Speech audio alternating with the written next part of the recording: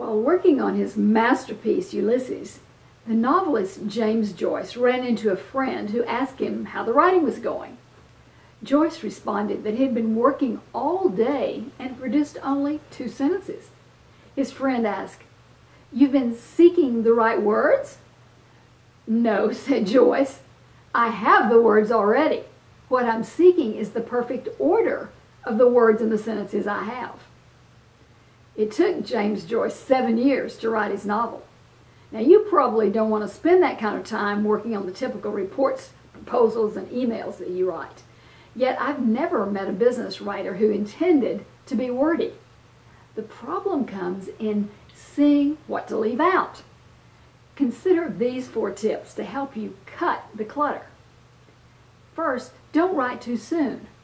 Just as in a sprint or a marathon, it doesn't matter how slowly you start.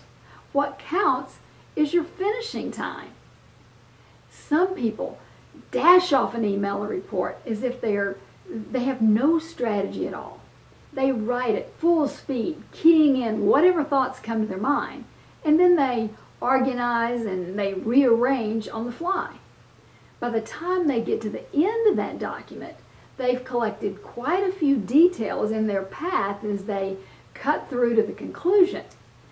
Now, the real problem is that the reader has to follow that same clutter to arrive at that conclusion.